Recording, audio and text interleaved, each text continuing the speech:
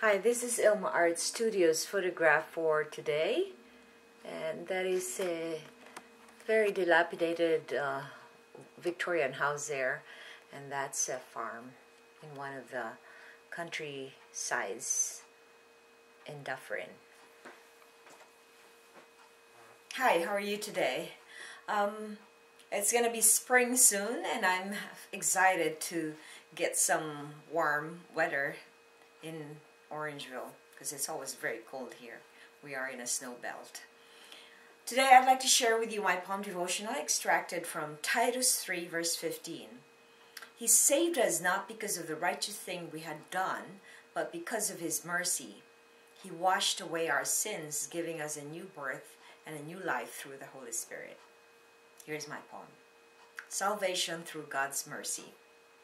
We can never achieve our own salvation. He washed away our sins through His sanctification.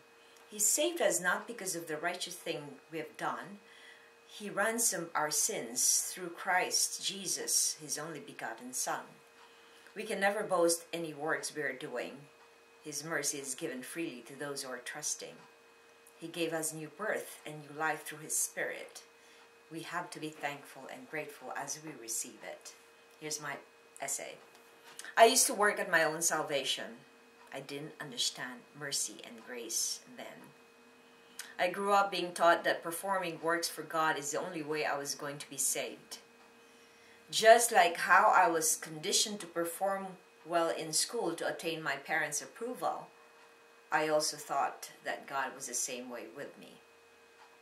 The Bible tells us that He saved us not because of the righteous things we do, but because of God's mercy. He washed our sins away and gave us new life through the Holy Spirit, who convicts us when we do wrong and correct us so we can be righteous in Christ. Prayer. Lord, thank You for saving me. Reflection. How can mercy and grace change our thinking? As an insight, I'd like to answer that reflection question.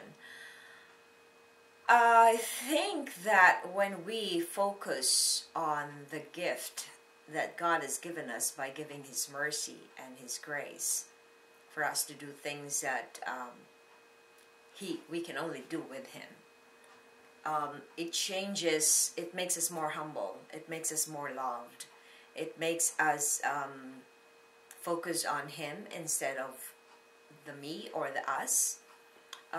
It makes us see the magnitude of the glory of God. It makes us see how weak we are without Him. It makes us pure in giving glory to the right person who needs to be glorified.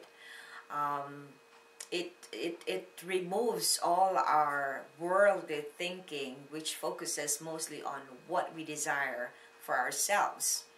And it focuses instead, it gives you back to looking up to God, who is the only